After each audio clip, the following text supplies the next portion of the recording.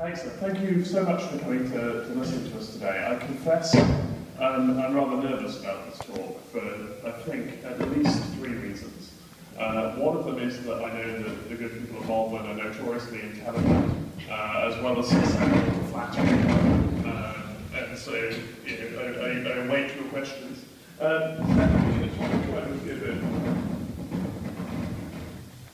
Shall I switch to a handheld mic? Are we good? Right. Secondly, the topic I was given is rather terrifying. In about half an hour, I'm going to try to talk to you about how the universe began and how we think it might end. Mostly as a warm-up act for my colleague Justin Belvedere, who I'm looking forward to hearing from. And thirdly, because I don't really feel qualified to talk on the main topic of the day. I'm an atheist.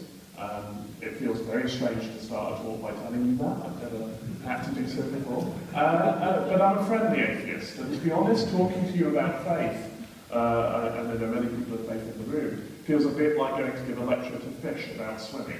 Yeah, I've tried it, I have some sense of what it's like, but I'm clearly not the expert. So you'll forgive me if I stick to what I know. I agree with almost everything Eric said, with a couple of exceptions. I think there are clearly places where it's much harder to draw those lines that he was talking about. One talked about love and beauty and kissing, and I think if there were psychologists on the stage rather than astrophysicists, we could have a discussion about where exactly science stops in those areas. And I think there's something worrying as well about this implicit trust that we're to place in scientists with a capital S. Those of us who hang around in the kind of places where people talk about science communication know about something called the deficit model, which is the old idea that all you lot need to be scientists is to listen to us a bit more. And actually a lot of my work, I know about today, is about making that dialogue more interesting and giving large numbers of the public tools to lead their own science and to discuss with us. So that's the health warning. Don't trust anything I say. We'd much rather have an argument. And with that caveat, let me just tell you some amazing and interesting things about the universe. This is a map of our neighbourhood. It may not look like what you've seen before. The Milky Way is in the middle of this map. Don't get distracted by the fact that it's shaped like a bow tie. The gaps above and below are the modern equivalent of Healy dragons. It's the bits of the map we haven't filled in yet. But each dot in this map, and there are about 1 million of them, is a galaxy. A galaxy is a system of maybe a few 100 billion stars. And this is our nearest million. You can see there's some structure to the universe. We have this slightly bubbly structure that we'll come back to. And I want to emphasize really that this is our local neighborhood. There's 1 million galaxies in this picture, but there are probably a few 100 billion in the bit of the universe to which we have access, which we can see. And so we've got 1 million out of 100 billion. We've got some work still to do, but we can make progress with this stuff, and we can try and understand the large-scale structure of the universe. So, for example, we can make some relatively simple measurements. This is old data. What I've done here is each dot is one nearby galaxy, and I'm plotting the distance in some units that you don't care about, but think of it in millions of light years. So nearby galaxies are over here, more distant galaxies are over here. And then it turns out that if you look carefully at a galaxy and you analyze it, you find that you can tell whether the galaxy is coming towards you or moving away from you. You'll have heard perhaps of a phenomenon called redshift, which is key to this. But that doesn't matter, we can measure the speed of a galaxy. And so galaxies which are coming towards us are down here, or moving slowly away from us. And then as we move up the screen here, they go further away. And you can see, even in this rather crude data, that there's a relationship here.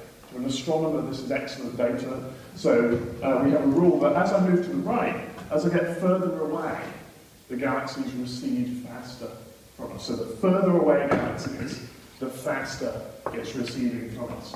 That's called Hubble's law, after Edwin Hubble, who was the person who first put, or really popularized this sort of measurement. And this is his data. The more modern ones are a bit more convincing. We've got hundreds of millions of light years, tens of thousands of kilometers a second. This really nice, tight relationship. The further away a galaxy is, the faster it's receding from us. And what's nice about that is that's the only thing you need to get your head around this ridiculous idea, which you'll have heard of, that the universe is expanding. So, to show you that, the picture that made it click in my mind is this. This is an Escher drawing. It's called Cubic Space Division. A deeply unromantic name, but never mind. And I want you to imagine that we're living in this universe, not in our complicated one with galaxies and people and so on, but in this very simple universe in which there are only cubes and rods. I want you to imagine that we're sitting on this cube down here, and I want you to imagine that all the rods are expanding, and they're all expanding at the same rate. So each rod is getting bigger, let's say at 10 miles an hour. The number doesn't matter. And so if you think about what that would look like, the first thing you realise is that all the other cubes would be rushing away from us. We'd think we were sat safely on our nice cube down here, and we'd see all of the others rushing away from us. And that would be true whichever cube we were sitting in. So you get the appearance of being at the centre of this expansion, but in fact there's no true centre. Every cube will think it's the centre of the expansion. The other thing that will happen is you'll get an interesting relationship. So if we're on this cube, this one up here will be going in that direction at 10 miles an hour. That was the rule. Each rod expands at 10 miles an hour. But the one in the top right, all the way up there, will be heading in the same direction, but it will appear to be going twice as fast. Because this rod is expanding, and the rod in the top right is expanding. And so the further away a cube is, the more rods connect us to it, and thus the faster it will appear to be receiving. So the further away a cube is, the faster it will receive from us.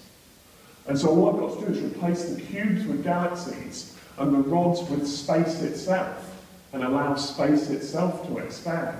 And then the further away a galaxy is, the faster it will appear to be receiving from us. And that's the key to understanding this notion of the expanding universe. It's not the galaxies rushing away from each other, it's the space between them expanding. Space, in our modern picture of cosmology, is an actor. It's not just a solid stage, it's a stage which is expanding. And we recover this Hubble's law, and of course the expansion of space isn't going 10 miles an hour, it's actually rather slow. If you took something like 3 million light years worth of space, then you have to add on 70 kilometers every second, which is a tiny amount. So this fundamental fact about our universe that is expanding, actually on an everyday level, doesn't have much effect.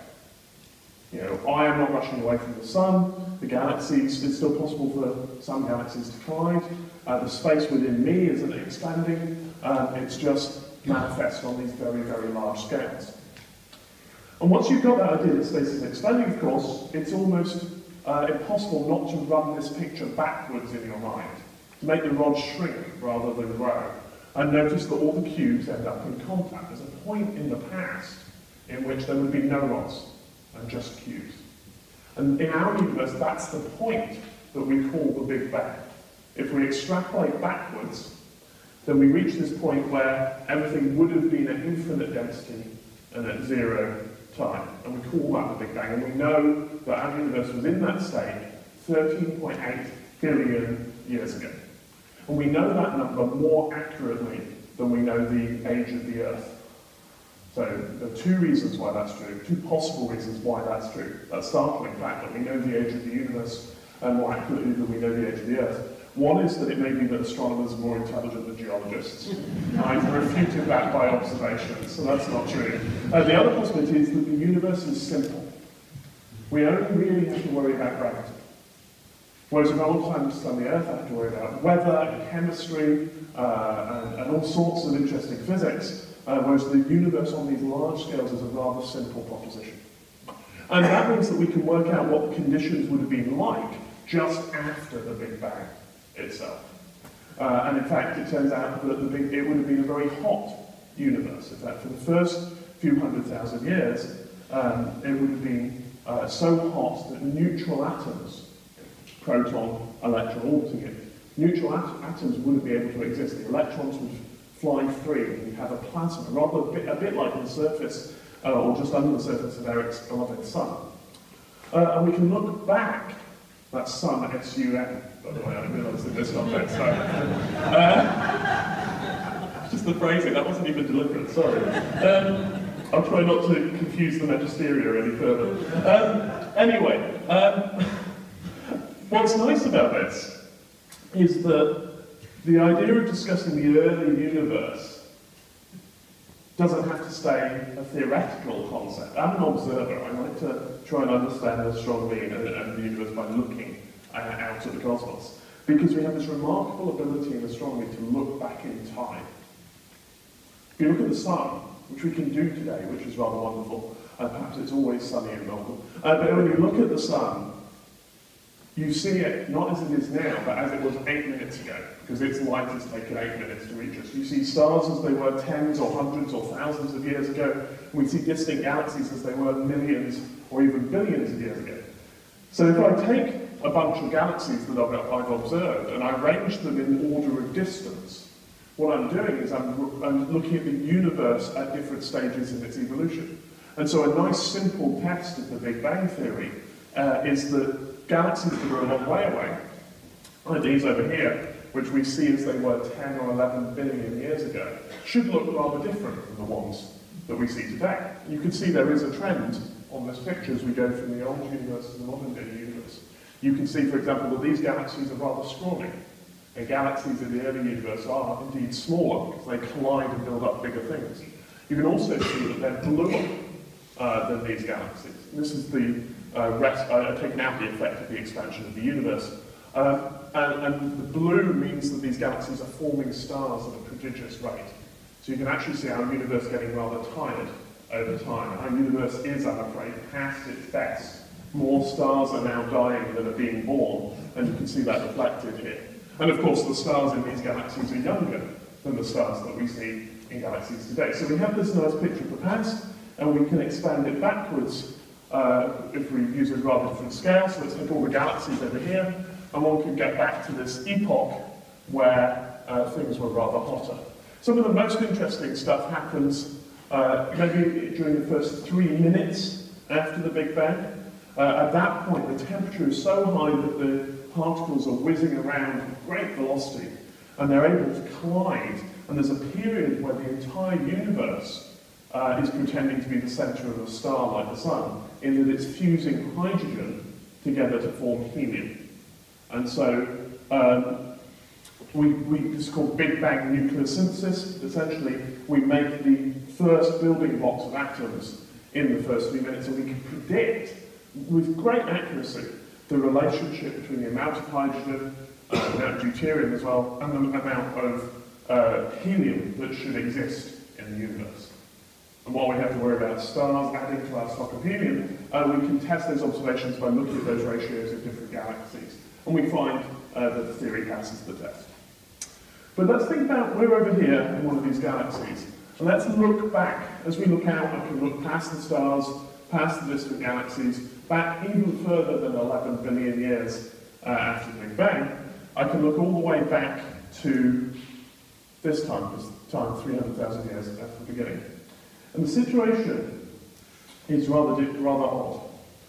What's true before this time, as I've said already, is that the electrons that will go on to make atoms, or protons, are free-floating. And that means that if I have something that emits light, on average, light will travel just a centimetre or two before it hits one of these electrons. And then it will bounce off and hit another electron a centimetre or two later. And then it will bounce off and hit another electron a centimetre or two later. Being there would be deeply uncomfortable, but it would also be like being in a luminous fog. You wouldn't be able to see more than a centimetre or so in front of your face, because the light would be scattering around. It would be a rather strange experience. As the universe expanded, it cooled. And there's a point, about 380,000 years, according to our latest measurements, after the Big Bang, where the electrons have lost enough energy because of that cooling that they can be captured by the protons. And neutral atoms form in the universe for the first time. It's in many ways the most significant event in the entire history of the universe, because what it does is it makes the universe transparent. Before that event, light can only travel a centimetre or so. After that event, light can typically travel right across the observable universe without colliding with anything. And so if we look back to that time, there's a really nice analogy. This is an Anthony Gormley sculpture, which I think really clearly illustrates what's going on. So we have a source of light inside what was a very large box of fog in the Hayward Gallery in London. And you can't see that light because it's hidden by the fog. So the light from the light bulb that's in there somewhere, I did spend about an hour trying to find the source of light so I could get a picture of it, and I failed utterly. But what's happening is light is being emitted, and in this case it's travelling a centimetre or so and hitting a water molecule. It's travelling a centimetre or so and hitting a water molecule. It's travelling a centimetre or so and hitting the water molecules on, and bouncing around. And that continues pretty much randomly until you reach the edge of this box. And then if your light is lucky, it will scatter, travel out through the box, and suddenly it's in a transparent medium, and it can travel right across the room into the camera. And so from our perspective, when we look back, it looks like the edge of the box is glowing. What we have is a picture of the water molecules at the edge of the box, even though the source of light is deep within it. And so this is what looking back at the early universe is like. If we stand here and look back towards the early universe, what we see is the surface from which the light last scattered. We get a map of the universe just at the point that the electrons were captured. So we can map the universe as it was 380,000 years after the beginning, after the Big Bang. This was done first by a couple of engineers and scientists, Penzias and Wilson, who are working for Bell Labs, investigating sources of background noise. And I used to enjoy telling people if you had a pre-digital television and you get black and white static because you managed to screw up the tuning, then about 2% of that static was the radiation left over from this time just after the Big Bang. Digital television has ruined this for me.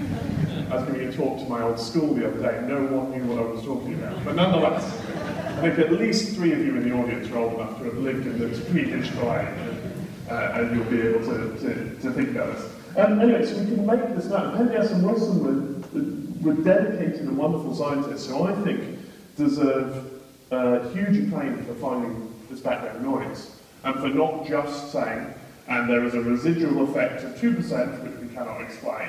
You know, they bothered to chase it down. They bothered to rule out the possibility that this background hum wasn't due to pigeons which had been nesting in their antenna, and according to the paper, the pigeons had left a white dielectric substance in great quantity amongst the electronics, but that was scrubbed down, and yet they still perceive it, and they found what we now see as this picture. So this is a map of the whole sky. It's a bubble around us, and it's a picture of that early universe. And the colours here represent your choice of temperature or density. So the blue bits are slightly colder regions of the early universe, and the red bits are slightly hotter, and the cold bits are slightly denser. So they're places where there's slightly more stuff. And the red bits are places where there's slightly less stuff. And these fluctuations are remarkable because they're the seeds which go on to allow us to form that magnificent map that I started the talk with. And I just want to talk a bit about how that happens. I should point out as well, you know, one needs to be careful what one has faith in, of course, and it's been pointed out recently that Stephen Hawking's initials are buried within this map. So if you're looking for a signature on creation, this is as close as I've got for you, I'm afraid. There's also a rather nice phoenix, and I believe there's somewhere a nice image of Bambi. But you have to look closely, and you have to look either, well, perhaps not with entirely serious faith, but you have to start looking for patterns that you expect to find. Anyway, this is, so to understand this stuff, we can resort to another tool of modern science. We can resort to computer simulations. Because now I've got a picture of what the universe was like 380,000 years after the beginning. And I've already said that the universe is rather simple. So all we have to care about is gravity. I can use big supercomputers to make a universe that matches that early picture and then allow gravity to do its thing. And so this is a printout, if you like, from such a simulation. I chose this one particularly because the supercomputer in question, which is in Barcelona, is housed in a disused medieval church. which I think makes it a postmodern simulation, apart from anything else. But the stone walls are brilliant for keeping computers cold, and it works rather well. And this is the state of the computerized universe 15 million years after the beginning of the simulation, so 15 million years after the Big Bang. And the colour here is density. So where points are bright, they have slightly more stuff than the average, and where they're dark, they have slightly less stuff than the average. Let's just think for a second about what's going to happen. So if I put a blob of material here, and I might want to ask the question whether it's going to go to the right or to the left.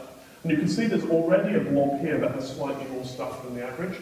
Its gravitational pull is going to be stronger than this area, which has slightly less. And so things are going to tend to move towards places that already have more than the average. It's sort of a cosmic rich get richer and poor get poorer, which sadly turns out to be a fundamental rule if you let gravity do its thing.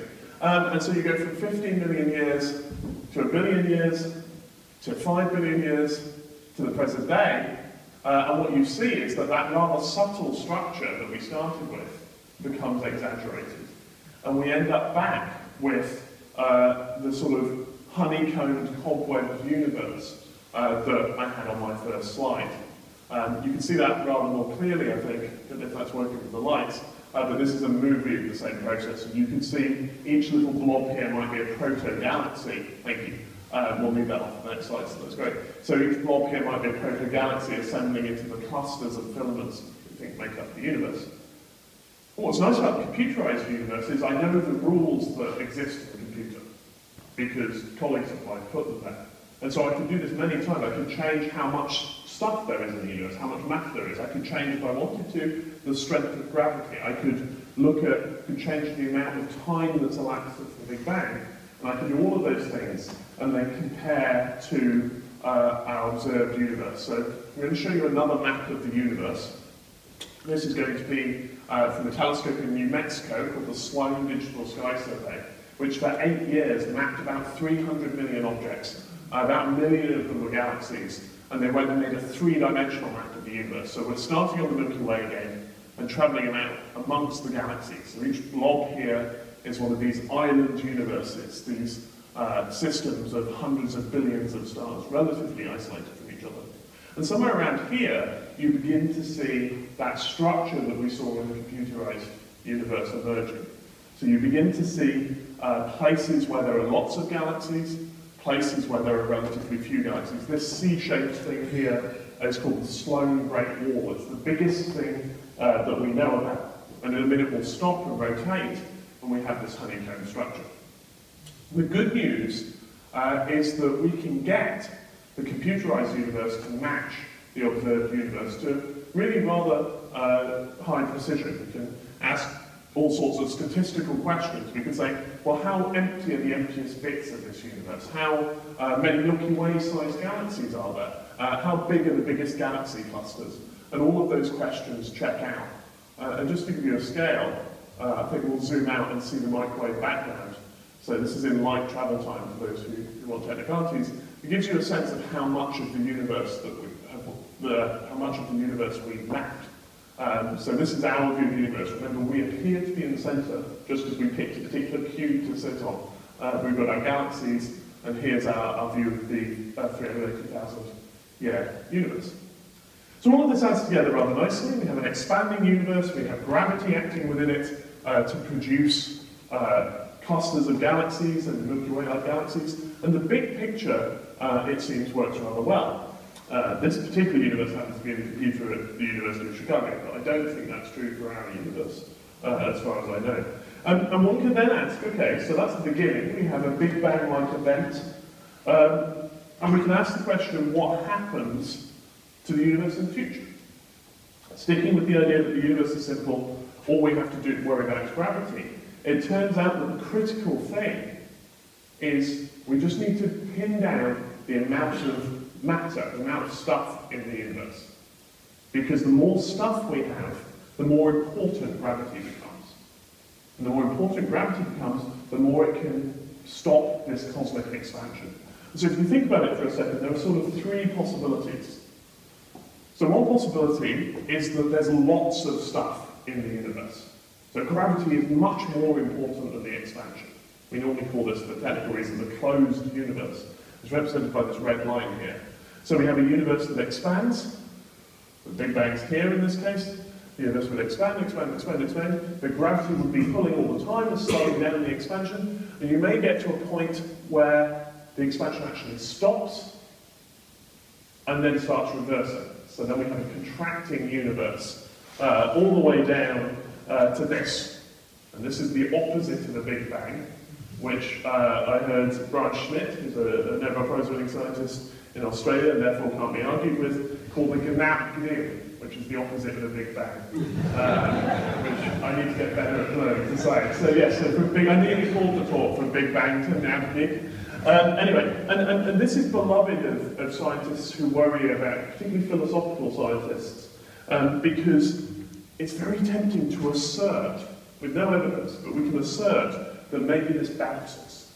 Like maybe there's a rule that says that once your universe gets down to tiny infinitesimal size, maybe 10, a billionth of a billionth of a second before the zero that we'd be calling Big Bang, maybe it rebounds. And then we can have a bouncing universe forevermore. And also all the way back into the past. So this is a beautiful idea which would get rid of the need to start this process off. We then have an eternally bouncing universe. Of course, we can live in a different universe. We can live in a universe where there isn't very much stuff. And in fact, where gravity is relatively unimportant. We call that an open universe. And there, it's the blue line, the universe just gets bigger forever.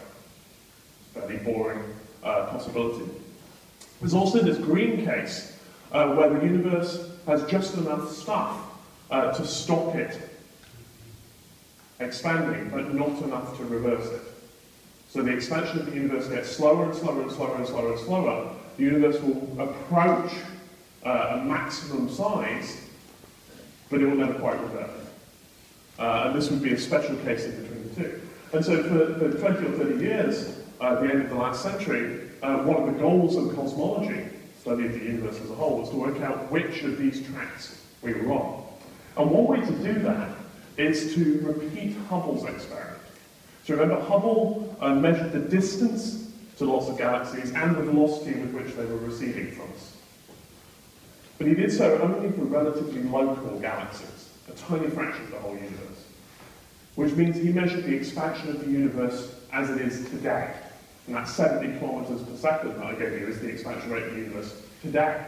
But if we look further afield, then we can measure the expansion of the universe as it was in the past. We have this ability to look back in time. And then we can plot at least this bit of the curve. And in the 90s, two groups of astronomers decided to do this, particularly by looking for exploding stars called supernovae. In particular, they were looking for something called a type 1a supernova, which I won't bother you with. This is a recent example. This was very exciting. This is a galaxy called M82, the cigar galaxy, if you prefer. This was it at the start of January. This was it at the end of January. You can see a new star has appeared. This is the nearest type 1a supernova for the last 150 years or so. It was discovered by a bunch of undergraduate students at University College London, which I thought was rather fabulous. But when scientists started being able to find these things in distant galaxies and make the version of this plot, they came up with a rather surprising result. I've been saying repeatedly that the only force we have to worry about is gravity. And gravity pulls things together. And so imagine the surprise of these scientists when they looked at their supernovae, they discovered that the universe is not slowing down. The expansion of the universe has, for the last few billion years, been speeding up a cosmic acceleration. And we don't understand what's caused that speeding up. We give it the name dark energy, which I hate. So I don't know what it means for energy to be dark. But it's a placeholder for some force which is pushing space out ever faster. We have some ideas, but no clear sense. And that's the most important thing in the universe today. It beats gravity by miles, and that's why the universe is expanding. So that means that the picture that we have of the universe's future is essentially one dominated by this acceleration. And that has some interesting effects. It means that the portion of the universe that we're able to study is dropping. Stuff is disappearing over our cosmic horizon. And in the far future, we'll be left with just our galaxy. It will have merged with the neighbouring Andromeda galaxy by then, but nonetheless, we reckon our galaxy, the stars will all die. The sun-like stars will produce white dwarfs, small cinders to the left. They will fade slowly. Bigger stars will produce black holes. Over time, the black holes themselves, thanks to a piece of physics called Hawking radiation, which is what Stephen Hawking will be remembered for, that and his initials in the CMB. Hawking radiation means that those black holes will, over the course of billions and billions and billions and billions and billions and billions and billions and billions and billions and billions and billions and billions and billions and millions of years, will evaporate. And so the long-term future for the universe is as nothing more than a sea of fading radiation. It's a deeply depressing picture, but there may be hope. And the hope is that if, I have no evidence of this, but scientists often assert, particularly my theoretical colleagues, like to assert that maybe universes can bud new universes. And let's say this is an incredibly unlikely proposition. So the odds of our universe creating a new universe which has its own Big Bang, it's a terrible illustration, but I guess it's good to see it in the dark. This is supposed to be our universe budding off these new universes. If this is incredibly unlikely, given that we have an infinity to wait in which the universe will expand as a sea of nothing but radiation, this will eventually happen. And a new universe will pop up. Now, we don't know whether this is possible. It seems plausible, given some of the wild ideas of theoretical physics.